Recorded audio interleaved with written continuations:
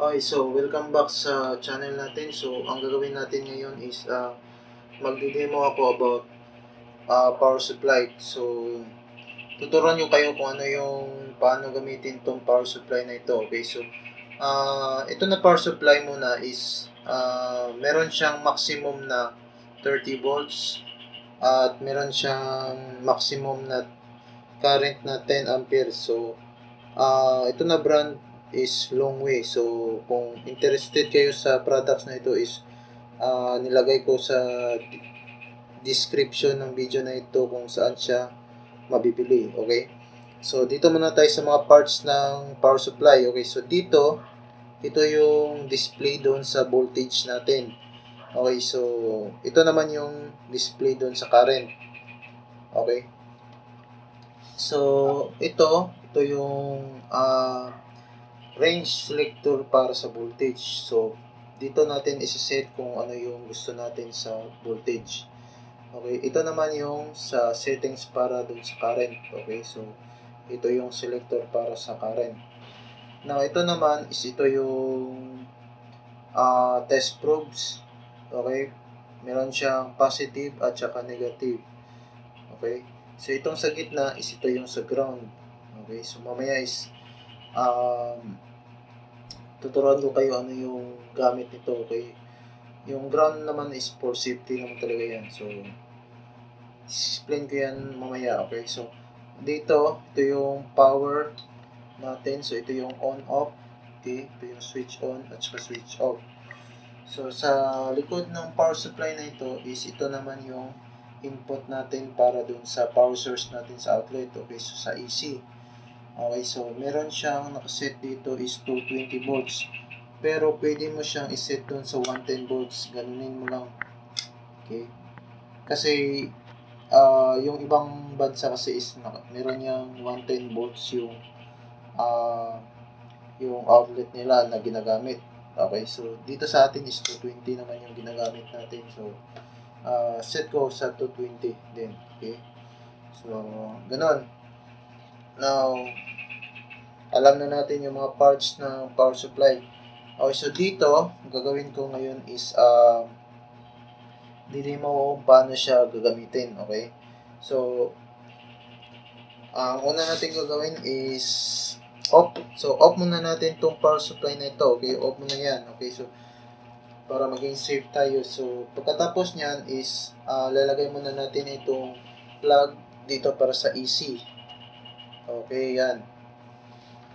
Pagkatapos nyan is, lalagay natin dito yung plug dito ito sa outlet natin. Okay. So, yan.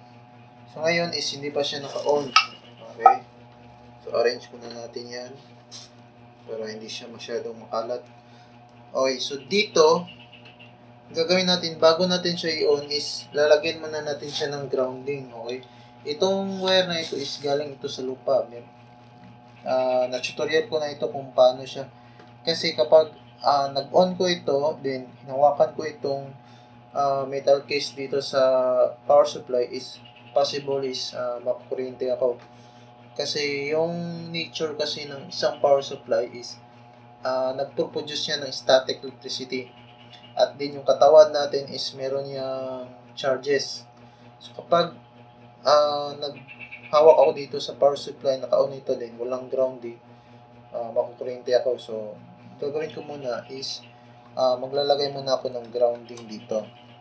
Okay, so bago ko siya i-on. Yan. Okay, so ganun. So, on ko na to. Yan, so hindi ako nakuryente. So, kahit yun yung kagandahan ng grounding. Pero kung hindi available yung grounding, okay, halimbawa nasa school kayo, ang pwede mong gawin para isang paraan para hindi ka makuryente is maglagay ka ng static wristband. Okay, so available naman yan sa mga electrical. So, pwede yan. So, ngayon, isi-set ko muna ito sa 0. Okay, 0 muna to. Yan, 0. 0 din ito. current. Okay, so explain ko muna yung relation ng voltage sa current kasi ito yung pinaka-common na mali kapag gumagamit tayo ng power supply. Baka isipin nyo is bakit gumandar yung power supply nyo, hindi siya yung load hindi gumana kahit nakaset na sa 12 volts. Okay, so ito yung nangyari dyan. Okay, halimbawa nag-set ka dito, okay, nag-set ka, pero kita nyo walang nangyari kahit anong set ko. Okay, so bakit anong yung nangyari dyan? Okay, so ang nangyari dito kasi yung current natin is nakaset doon sa pinakamababa, which is 0 current, 0 ampere. So kailangan mo itong iset doon sa pinaka-highest. Kita nyo meron na siyang reading yung voltage. So yan yung pinaka-common talaga na mistake kapag gumagamit tayo ng power supply. So dapat iset natin palagi itong current sa highest current yan.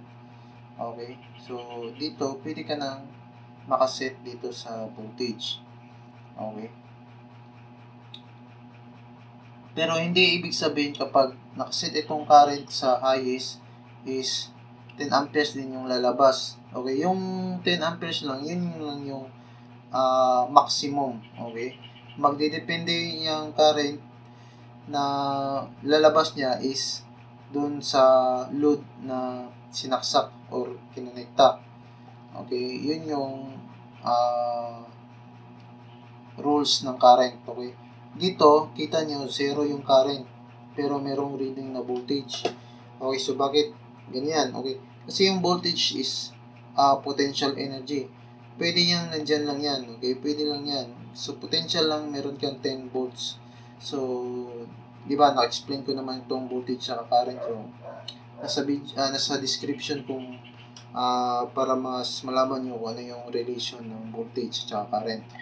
Okay, so itong current, kahit iset ko ito sa highest, wala siyang reading. Okay, so magkakaroon lang siya ng reading kung meron ng complete circuit at saka load. Okay, so mamaya tingnan natin yan. So dito muna, okay, yan, set muna natin ito sa 0. Okay, 0 volts. So para mas malaman natin kung ano yung paano ito gamitin itong power supply is maglalagay tayo ng load. O ito na load is required niya is 12 volts 0.18 amperes. Okay, so tingnan natin sa maximum ng power supply na ito kung kaya niya ba ito paandar. Ito yung required niya. Okay, so sa voltage muna tayo. So 12 volts. So itong 12 power supply natin is maximum niya is 30 volts. So okay, so kaya natin siyang iset sa 12 volts. Okay yan. Now dito naman tayo sa current. Okay, so current is 0.18 amperes. Point yan na 0.18 amperes yung current dito. Okay, so kung kita niyan 0.18 amperes yan. So tingnan natin kung ano yung current dito na maximum. So 10 amperes. So kaya. Okay, so kaya niya ito ipaandar itong fan na ito. So ang hindi lang niya kaya kapag ganito is kung lalampas dun sa 10 amperes na load. Okay, so halimbawa merong 15 amperes na load or motor yan. So hindi niya kaya yon. So hindi niya mapapaandar yung halimbawa ng motor. Pero ito kaya niya ipaandar kasi 0.18 amperes lang naman. So pasok siya dun sa required. So papaanda rin natin to. So ang gagawin natin is set natin to sa 12 volts. Itong current naman is set natin dun sa highest. Okay, kasi mas maganda ng highest current kasi para mas malaki yung chance na umandar itong current. Pero hindi ibig sabihin na nag-set tayo ng 10 amperes dito, 10 amperes din yung lalabas dito. So kung ano lang yung required dito, yun lang din yung lalabas. Okay, so yung 10 amperes lang is yun yung maximum niya na current niya. Okay, so maliwanag tayo dyan. Okay, so mamaya is mas maintindihan natin yan kapag pinandaran natin. So ngayon, ang gagawin natin muna, bago natin siya i-connect doon sa fan natin, is set muna natin sa 12 volts. Okay, set muna natin sa 12 volts. Yan.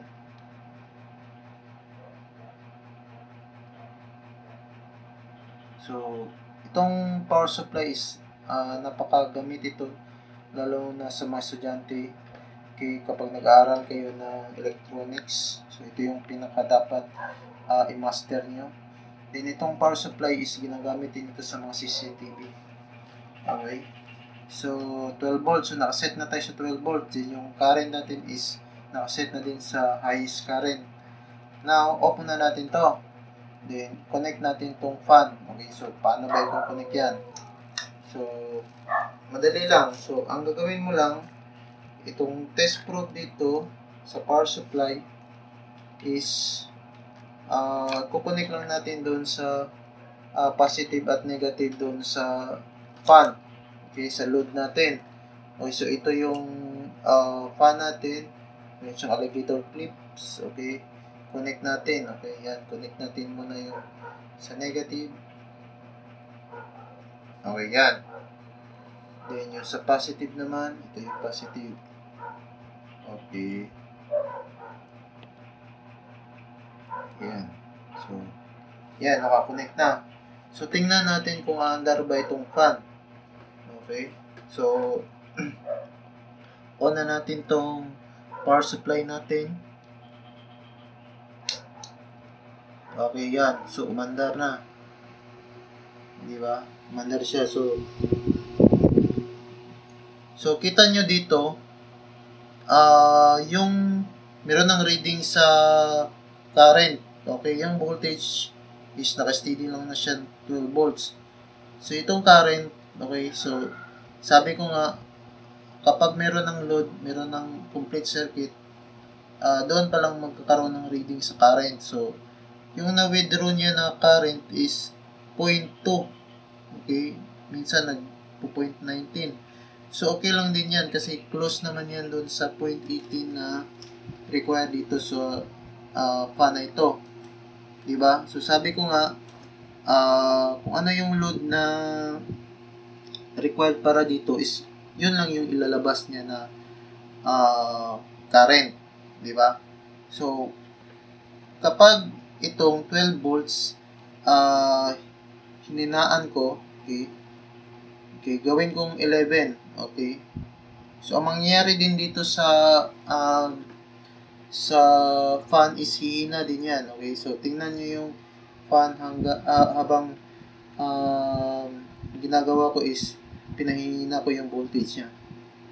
Yan, kita nyo. At din yung current din is humihina din kasi directly proportional yung voltage tsaka current. Okay, so in-explain dito sa last video ko. So, kasi kapag humina yung voltage, yung current is hihina din. Kung lalakas yung current, lalakas din yung voltage. So, ganun yung relation na voltage at current. Okay, so kita nyo. So, humina. So, humina yung current. So, kung hininaan ko pa yan, so, tingnan nyo yung fan. Pahinang-pahina din yung fan. So, inahin pa natin para makita nyo na humina talaga yung fan.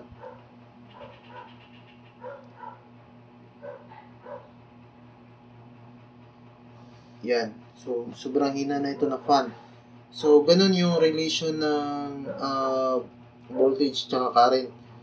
So, ito ding voltage na kapag hinaan natin at saka pinalakas, ito din yung tinatawag na switching niya. Okay, so parang fan ba,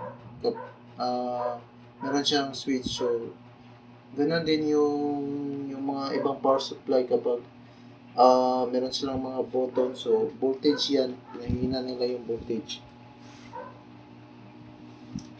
So, balik natin sa 12 volts. Yan. So, lumakas din yung fan. Okay. So, kita nyo. So, bumalik na doon sa current sa original na current na nag-withdraw siya. Okay. So, ito yung pinaka-maximum na bilis ng fan, okay, na required niya doon, okay. So kapag nilakasan ko pa to, so hindi na pwede kasi mangyayari sa fan is masisira na. So required lang talaga niyan is for 12 volts. Okay, so kapag naman hinanaan ko itong current, so tingnan nyo ano yung mangyayari sa current na ito So kapag hinanaan ko naman yung current, so yan, nag-off din. Nag-off yung fan kasi wala ng current. So pag binalik ko na yan, so ganun. So kahit nilagay ko ito sa pinaka-highest, yung maximum lang talaga niya na current, yun lang talaga yung ilalabas niya. Okay? So maliwanag yan. Now, pagkatapos naman dito, ang gagawin naman natin is i-measure natin yung yung voltage. So sa pamamagitan niyan ng tester, so paano ba mini-measure yung voltage gamit itong tester natin. So lagay muna natin itong fan dito.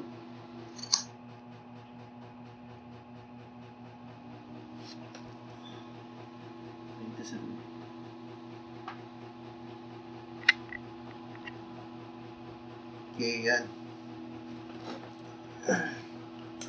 So ngayon gagamit tayo ng tester. So paano ba mini-measure yung voltage? Okay, so sa video ko sa next tutorial ko is tuturuan ko naman kayo paano gamit ng voltage itong tester. Okay, so digital at saka analog yung tuturo ko sa inyo. Okay, so dito kita niyo yung tester is isa-set mo ngayon yan sa voltage na direct voltage. Okay, so ang sign ng direct voltage is, kita nyo, meron siyang straight lines at saka sa baba niya is meron siyang dot. So meaning yan is direct voltage. So paano ba? Okay, so madali lang naman yung sa paano i-measure yung voltage. Okay, so ilalagay mo lang yung test probe doon sa pula at saka itim doon sa load. So ganun lang. Then set mo dito sa direct voltage. So yung itim dito. So yan. So kita nyo, meron siyang reading na 11.78 voltage. So okay lang yan kasi close naman yan sa 12 volts. Nangyayari talaga yan yung kumbaga yung 0.3 dyan is yun na yung waste. Okay, waste na yun. Kumbaga yung 11.78 yun na yung real power niya, di ba? So ganun yung pag-measure dito sa voltage. So ngayon, paano naman i-measure yung current? So ang gagawin ko para mas makita natin is so open na natin to power supply. Okay, so ganito yung sa current naman para ma-measure niyo yung current. Okay, so sa halimbawa, ito yung power supply natin, meron siyang positive at saka negative. Then, nakakonekta ito doon sa load natin na fan. Okay, yung negative, nakakonect doon sa negative na wire doon sa fan. Okay, halimbawa, ito yung sa fan, ito yung load. Okay, yung fan is tawag din yan is load. Okay, itong positive, nakakonekta din dito sa power supply. Yung positive, nakakonekta sa power supply doon sa positive din na load. Okay, yung positive doon sa positive na load. So, ganun yung settings, diba, ng power supply tsaka sa load. Para ma-measure natin yung current naman sa tester is yung isang wire dito, either yung positive or negative is puputulin natin. Yan. Okay. And then, yung test probe dun sa tester is connect natin dito. So, ito is galing naman ito sa positive. So, dito din yung positive para sa tester, okay? Ito yung tester, ito yung tester natin. Okay, meron yung positive na test probe at saka negative na test probe. Okay, itong positive, dito sa positive is connect natin. Then, yung negative naman is doon sa dito na wire. Okay. So, yan yung pag-connect doon sa tester para ma-measure natin yung current. Then, yung tester natin dito, dapat is nakaset doon sa direct current. Okay. So, ang mangyari kasi niyan is itong, di ba, meron yung paggalaw na electrons. Now, yung current is, i-measure niya yung paggalaw. Dito is, i-measure niya kung gaano siya kalakas yung current. So, ganun yung current, okay? Kasi kapag dito kasi sa mga wiring na tayo is, mahirap na siyang sundin kasi napaka magulo yung wire dito, okay? So, ganun. So, sundin na lang natin ito yung diagram dito, okay? So, sa diagram is positive, okay? So, positive dito. So, ito yung galing sa power supply, okay? So, ngayon, una pala, isi-set muna natin sa direct current tong tester natin. So, dito sa milliamp, okay?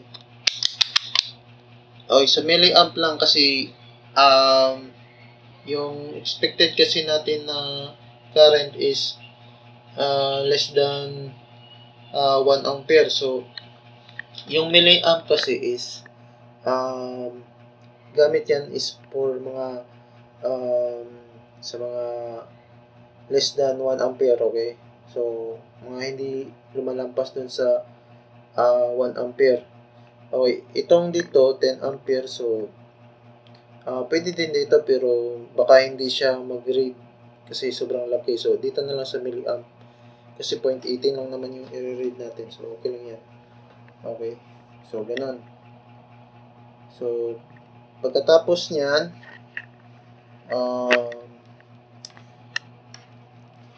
dito, power supply, tsaka tester. Okay, connect mo.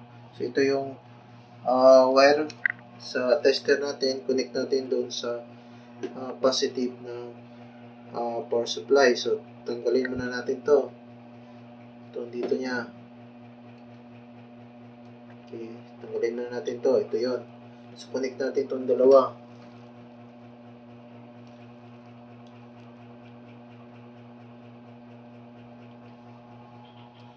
So, kapag nag-aaral ka ng mga electronics, ito talaga yung ang gagawin nyo. Okay, so iba-iba din yung mga circuit na gagawin nyo. So, ito is basic lang para mas maintindihan nyo yung power supply.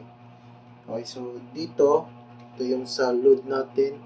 So, kukonect natin doon sa negative na test probe. Okay, so ito yung negative test probe dun sa tester natin. Okay, connect natin. Okay, connect natin itong dalawa.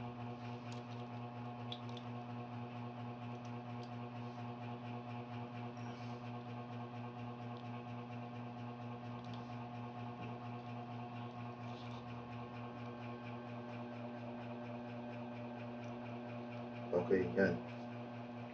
So, review muna natin. Okay. So, unang ginawa natin itong positive dito sa power supply. Ito yun. Kinonekta natin doon sa test probe na pula doon sa tester natin. Ito yun. Diba? Then, pagkatapos, yung negative na test probe sa tester natin. Ito yun. So, na yun. Ito. Okay, kuninekta natin doon sa load sa positive. So, ito yun. So, ngayon, tingnan natin kung ano yung nangyari.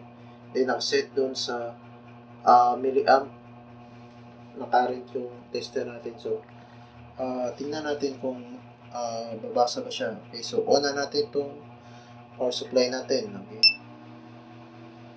Okay. So, yan. So, kita nyo, umandar na siya. Now, kita nyo dito sa tester, meron siyang reading na 206, 205. milliamp. Okay, so yan 205 milliamp kasi yung 1000 milliamp is equivalent yan ng 1 ampere. So, ito is equivalent yan sa 0.20. Okay, 0.20 ampere. So, dito, yung current dito is 0.19.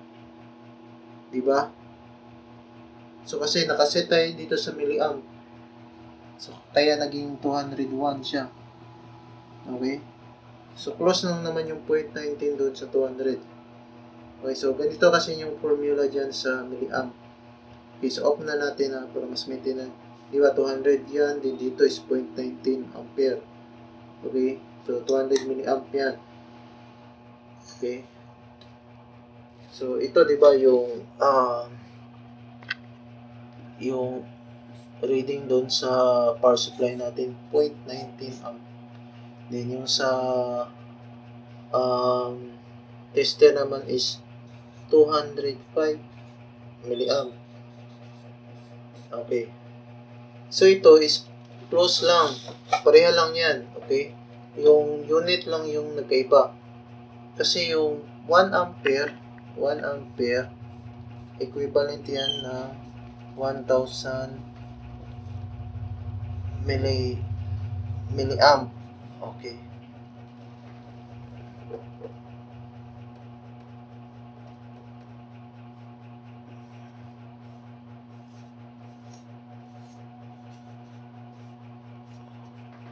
Okay. Yung 1 ampere is equivalent sa 1000 milliamp.